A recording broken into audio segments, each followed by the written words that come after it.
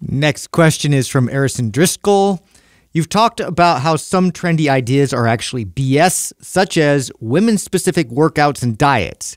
Yet the Mind Pump blog posts lately tend to be titled along the lines of best ways for women to lose weight, how to eat if you are an ectomorph, etc.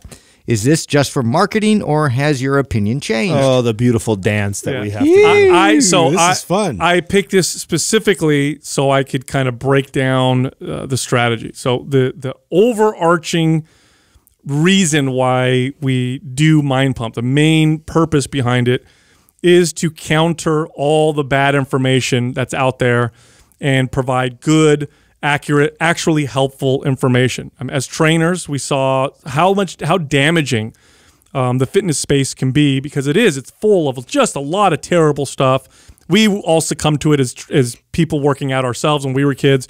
We saw how much damage it did to our clients. So we wanted to beat it. Now here's the problem. The problem isn't because there isn't good information that's out there. There's always been good fitness information. The problem is nobody reads it or looks at it because they don't get any attention. They suck at it. They suck at the marketing piece. They suck at the getting out there and getting people to pay attention. So in order to beat people, we have to beat them with fire. We have to fight fire with fire. So if we do a post that says best ways for women to lose weight, you better believe in the blog we're going to break down how there really is no difference between men and women. And we're going to educate you.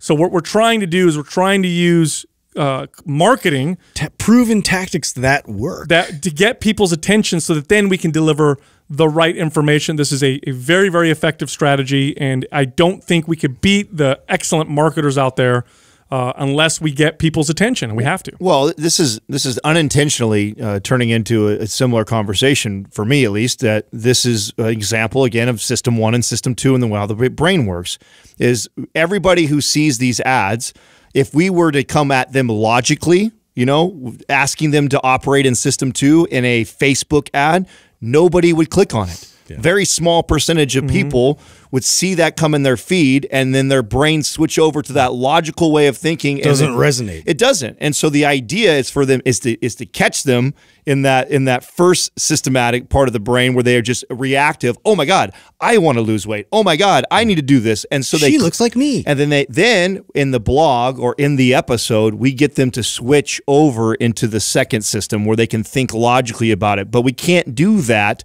in a quick snippet that's 5 seconds in their feed. We got to play to the knowing that that's the way the brain operates, and that's what's going to get their attention. Then when they grab it, they download it. Then we can get them to switch over into the other one and think logically about the information. So I'll give you a great example of how I've used this in the past. So in the past, I would communicate to clients who all they care about is how they look.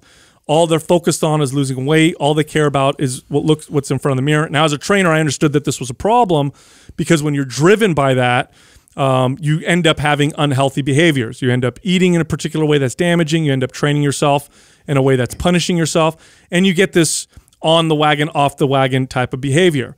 So what I wanted to communicate to people is, look, rather than focusing on how you look, let's focus on how you feel.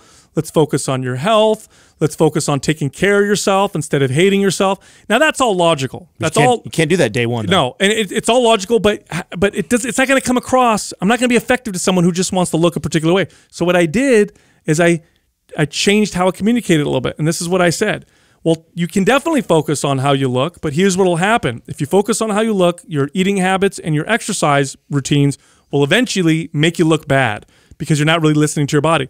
If you focus on your health and how you feel, the side effect of that is you'll look better. Now, what did I do? I took what the person, and by the way, that's all true. I'm not lying.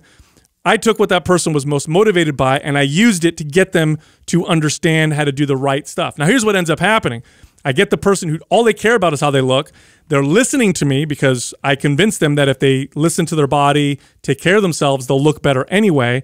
Through the process, they start to realize this is the better way to be. I actually should care about myself. I actually should listen to my body.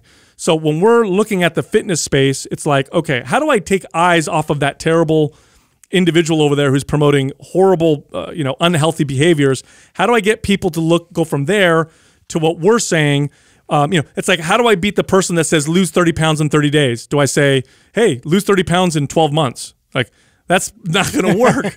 It just isn't going to work. Yeah. So I got to fight fire with fire, bring them over, and then use effective communication to communicate what's really good for you, what really is going to work. And I tell you what, it's the reason why Mind Pump has achieved the level of success that it's achieved, is because we're getting good at that strategy.